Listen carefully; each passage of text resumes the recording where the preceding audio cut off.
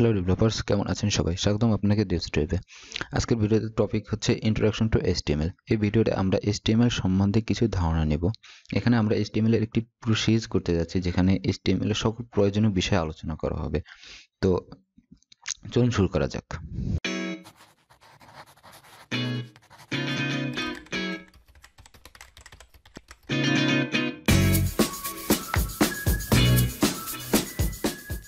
প্রথমে আসি, what is HTML? HTML or hypertext markup language is the standard markup language for documents designed to be displayed in web browser.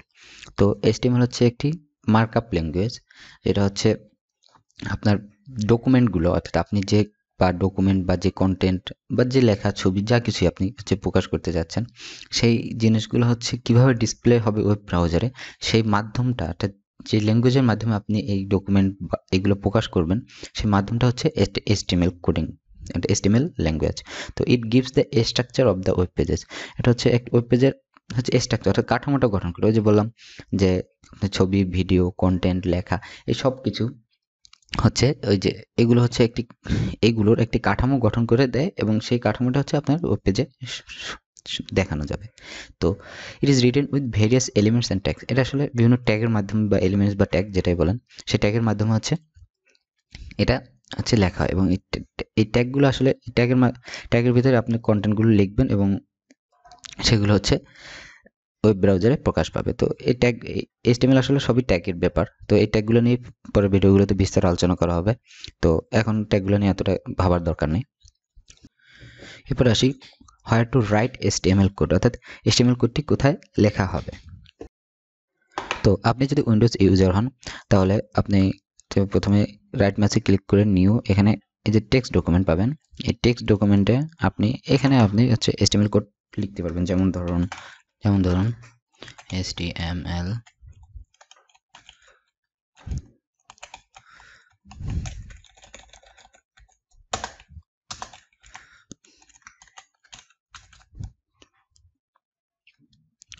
body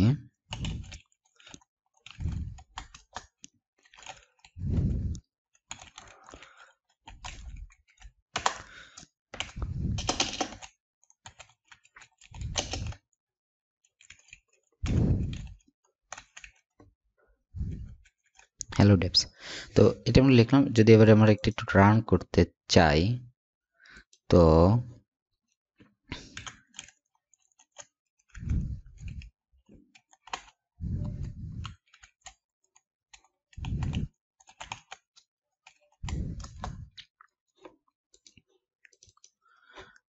এই যে আপনি যদি এই যে হ্যালো ডেভস, তো এটা আসলে লেখা যায়, বাট এটা আসলে অনেক, এটা লেখা অনেক ঝামেলা আসলে টেক্সট ডকুমেন্টের জন্য, কারণ এর থেকে অনেক বেটার অপশন আপনার আছে। তো সুতরাং কেনই বা আপনি শুধু এই টেক্সট ডকুমেন্টে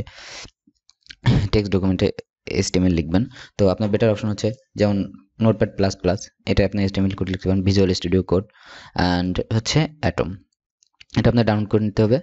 তো আমি সাধারণত ভিজুয়াল স্টুডিও কোড ইউজ করি, এবং আমি চাইবো যে আপনারা সবাই ভিজুয়াল স্টুডিও কোড ইউজ করেন, কারণ ভিজুয়াল স্টুডিও কোড অনেকটা আপনাকে কোডিং লাইফ অনেকটা ইজি করে দেবে, কারণ এখানে বিল্ড ইন এমিট আছে, এবং যাক এমিট কি এসব নিয়ে পরে আলোচনা করা হবে। তো ভিজুয়াল স্টুডিও কোড আপনি ইউজ করতে পারেন, বা নোট, যেটাই। এখানে আসলে কি টেক্সট এডিটর ব্যবহার করতেছেন, এটা কোনো সমস্যা না। কারণ আপনি যে টেক্সট এডিটর ব্যবহার করুন না কেন, আপনি যদি কোডিং ঠিকভাবে লেখেন, তাহলে আপনি সব টেক্সট এডিটরের মাধ্যমে আপনি সমান আউটপুটটাই পাবেন। তো এটা নিয়ে কোনো চিন্তা বিষয় না। জাস্ট আপনি কোনটা ব্যবহার করে হচ্ছে নিজে কমফোর্ট ফিল করতেছেন, সেটাই হচ্ছে ব্যাপার, আর কিছুই না।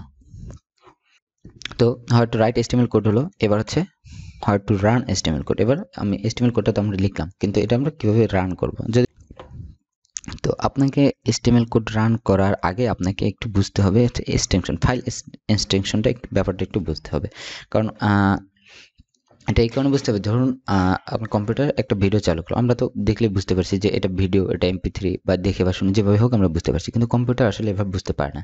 কম্পিউটার বুঝতে পারে হচ্ছে তার ফাইল এক্সটেনশনের মাধ্যমে। অর্থাৎ আপনি এখানে দেখতে পারেন, এই যে এখানে ডটের পরে, আপনি এখানে ডটের পরে দেখেন .txt আছে, এই যে .txt, আপনি যদি কোনো ভিডিও ওপেন করেন তাহলে ভিডিওতে দেখবেন .mp4 আছে, অডিও থাকলে অডিওতে .mp3 আছে। তো এই ডট ফাইলগুলোর মাধ্যমেই সে কম্পিউটার বুঝে যে আসলে এটা আমার কোথায় রান করতে হবে। যে .mp4 আছে তো এটা আমি ভিএলসি প্লেয়ার বা উইন্ডোজ মিডিয়া প্লেয়ারে রান করব, .mp3 আছে বা এভাবে আসলে ডট ফাইলটা হচ্ছে সে বুঝে। তো আমি যদি এটাকে রান করতে চাই তাহলে হচ্ছে আমার অবশ্যই হচ্ছে HTML করতে, যদি ওয়েব ব্রাউজারে রান করতে চাই তাহলে হচ্ছে আমাকে অবশ্যই .html লিখতে হবে। .html যদি না লেখা হয় তাহলে ওইটা কখনোই রান করবে না ব্রাউজারে। তো আমাকে আসলে কম্পিউটারকে বুঝাই দিতে হবে যে হ্যালো কম্পিউটার, এটা HTML ফাইল, কারণ হচ্ছে এটা শেষে .html আছে, তো ভাই এবার হচ্ছে ব্রাউজার রান করো। তো সেটাই। তো আমি যদি নিউ টেক্সট ডকুমেন্ট এটাকে যদি আচ্ছা আমি একবার আগে .txt যেটা আগেই ছিল ওটা দিয়ে দেখি, তাহলে .txt দিয়ে এটা আমার এখানে এভাবে রান হচ্ছে। তো যেমন এটা